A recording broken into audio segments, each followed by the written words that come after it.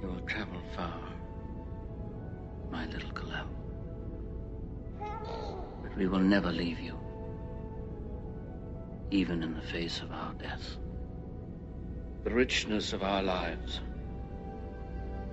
shall be yours. All that I have, all that I've learned, everything I feel, all this and more, I bequeath you, my son. You will carry me inside you all the days of your life. You will make my strength your own. See my life through your eyes, as your life will be seen through mine.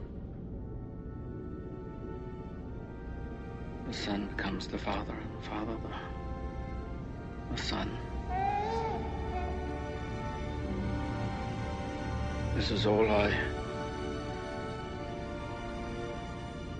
can send you,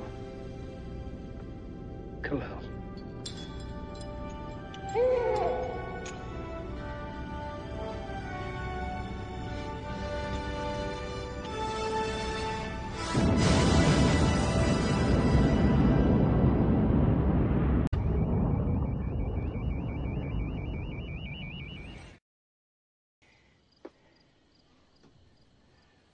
First thing we got to do when we get home is find out who that boy's proper family is.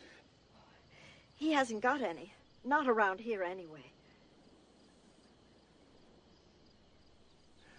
Martha, are you thinking what I think you're thinking?